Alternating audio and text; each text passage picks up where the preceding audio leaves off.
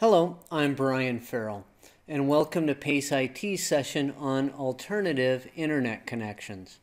Today we're going to be talking about cellular internet connections, WiMAX internet connections, and then we will conclude with satellite internet connections. We have a fair amount of information to cover, so let's go ahead and begin this session. And of course, we're going to begin by talking about cellular internet connections.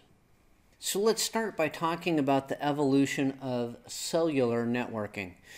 Now, cellular communication has been around for a while, and it started off with what is now called 1G cellular, and it was only capable of voice transmission. The first type of data communication beyond voice occurred with the implementation of second-generation cellular, and that added simple data transmission capability, specifically text. We didn't have a true connection to the internet until the implementation of 3G, or third generation cellular. And it was pretty basic. It wasn't exactly fast, but it wasn't exactly slow. It was just kind of there. One of the versions of 3G networking that you need to know about is HSPA+, which stands for Evolved High-Speed Packet Access. And it was a stopgap measure between 3G and 4G. It has download speeds of 3 to 4 megabits per second with an upload speed of 1 to 2 megabits per second, depending upon how far away you are from the cell tower. And then along comes 4G. Well, 4G is still an emerging technology. It currently consists of LTE and WiMAX. LTE stands for long-term evolution, and it uses an all IP-based core with high data rates, well, at least reasonably high. It is compatible with 3G, so it is backward compatible, and it is compatible with WiMAX. And LTE has download speeds of 7 to 12 megabits per second with upload speeds of 3 to 5 megabits per second, a whole lot faster than HSPA+, but still not as fast as a wired connection to the internet. Now, some of the things that you need to consider about cellular networking is, first off, cellular connections can be intercepted. They are susceptible to a man-in-the-middle attack. That's because you're transmitting and receiving from cell towers to your cell phone, and anybody with the proper equipment can intercept those packets. They may not be able to read them, but they can be intercepted. Also, using the cellular system for internet access usually involves having to purchase an additional data plan. Now, this adds an additional cost to owning a cell phone. Also, be aware that it can be easy to exceed data plan limits, therefore costing you even more money. Now let's move on to WiMAX internet connections. WiMAX actually stands for Worldwide Interoperability for Microwave Access. Now, this is a technology that uses microwave transmissions for networking. The microwave stations must have a line of sight between them in order for the connections to be made. It is usually deployed at the metropolitan area network, the MAN level, not at the wide area network level, or at the local area network level, LAN. You won't really find WiMAX at the LAN or the WAN, but you will find it at the MAN level.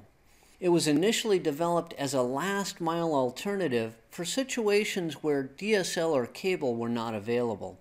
It offers download speeds of 5 to 6 megabits per second with upload speeds of 2 to 3 megabits per second, so fairly comparable with LTE.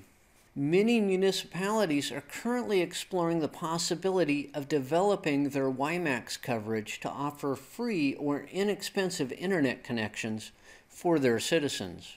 Now, WiMAX is semi-compatible with cellular networking. It's often considered a type of 4G connection. As a matter of fact, it's usually classified with LTE. And WiMAX is compatible with LTE, however, it is not compatible with second generation or 3G cellular networking. Now let's move on to satellite internet connections.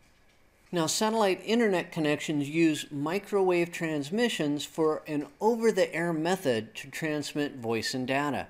This can be an effective means of extending network coverage into hard-to-reach places where other methods of connecting to the internet are not cost-effective. It uses microwave radio relays as its method of transmitting voice and data through the atmosphere. Just like with WiMAX, the relay stations must have a line of sight between them.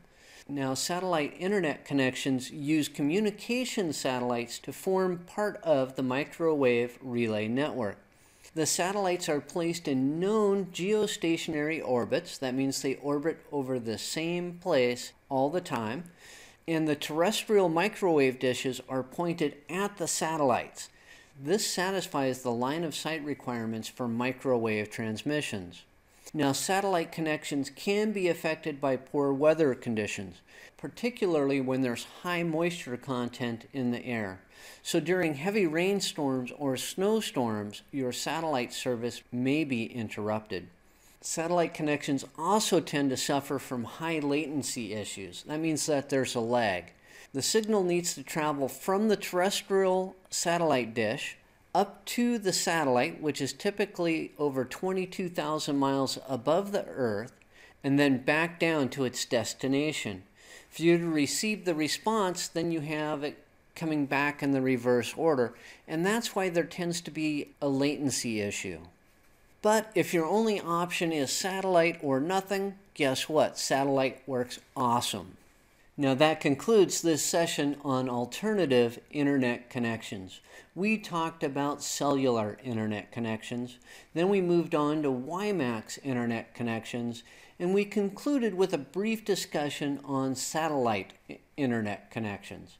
Now, on behalf of PaceIT, thank you for watching this session, and I'm looking forward to doing another one.